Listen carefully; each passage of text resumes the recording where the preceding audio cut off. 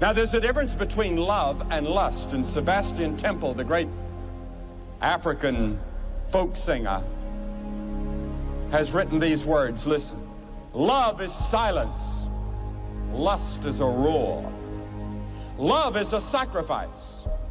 Lust always wants more. Love is giving. Lust only takes. Love is a mending of hearts. Lust only breaks.